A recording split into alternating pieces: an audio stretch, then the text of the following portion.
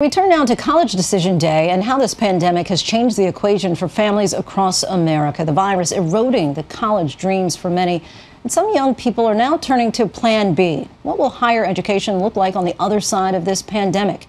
ABC's Terry Moran has that story. It's Decision Day for Clara Ocampo. Ocampo, O-C-A-M-P-O.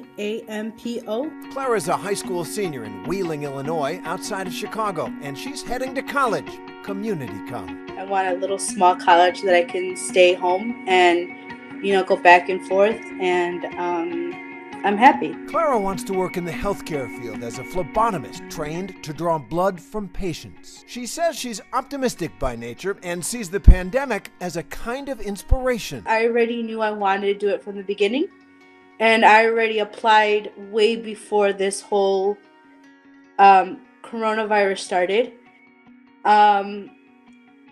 It has made me want to do it more and get certified more so I could go out there and help. Clara's choice is one story. Across the country, the math is changing dramatically for the hundreds of thousands of high schoolers who are deciding on their next steps in the shadow of the coronavirus. So will higher education change? You bet. We believe that the number of college students enrolled this fall will decline by 15 to 20% nationwide. College was always a logical, even socially mandated choice for so many of them. But now, as families struggle with job losses and pay cuts, and the massive debt loads that many American college grads carry for years loom ever larger, an old question has a sharper edge. Is college worth it? It feels very unlikely that I'll be going to a four-year college. Chris Teresi considered going to Roosevelt University in Chicago. He was looking at broadcasting, but then the virus hit and his perspective shifted. I was teetering in the middle at that point, and this kind of just put a damper in it, at least for the near future. Again, the school that I had been accepted to, $40,000 a year, nothing to sneeze at. It's a lot of money, and most American students go into debt to pay for college. 69% of college students of the class of 2019 took out student loans, and they graduated with an average debt of $29,900. The hope, the gamble, is that college pays in the long run. According to the College Board, the median earnings of Americans who graduate from college with a bachelor's degree are almost $25,000 higher than those of high school graduates. But for some, like Chris, the future is too uncertain right now. So today is Decision Day, right, for a lot of people your age in America.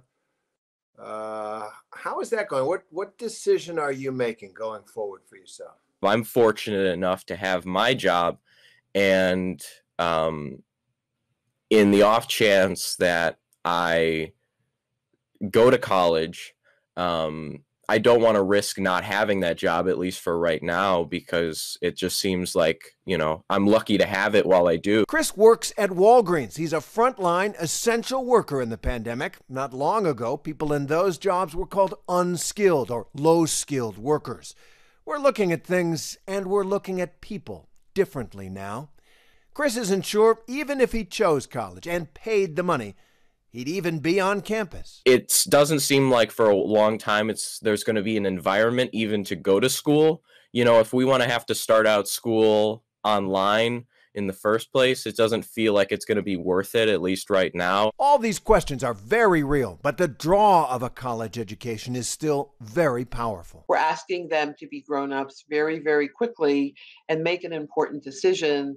We need them to go to college. They are our hope for the future, and we need them to be the next set of economists and scientists who are going to solve the next great crisis that comes our way, and that is certainly going to happen someday. But the four-year route isn't for everyone. Kira Young is a cosmetology student, and her focus when this pandemic ends may sound simpler, but it's still important. More than anything, I think it's going to be an honor to just be able to give life back, and be able to give people the confidence and the self-esteem that they've lost.